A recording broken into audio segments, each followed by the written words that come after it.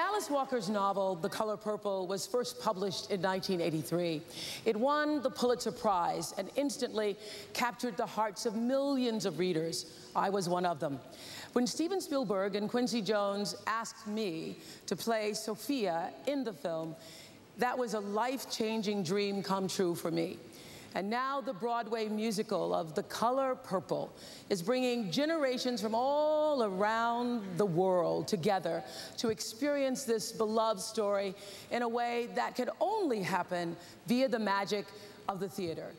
My fellow producers and I, along with our entire cast, are humbled by the overwhelming response each week from people who say that their lives have been profoundly affected by this musical.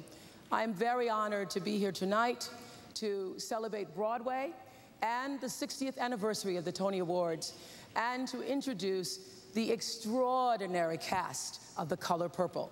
And I have to tell you, it's a real thrill for me because they've invited me to start things off with Sophia's classic line, "You told Harpo to beat me." I'm sorry. I love Harpo. God knows I do.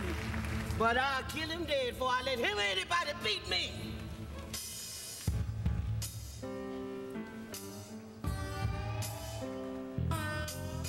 I feel sorry for you, to tell you the truth.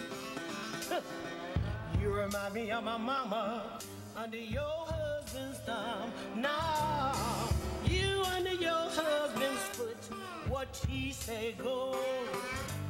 Why you so scared? I'll never know.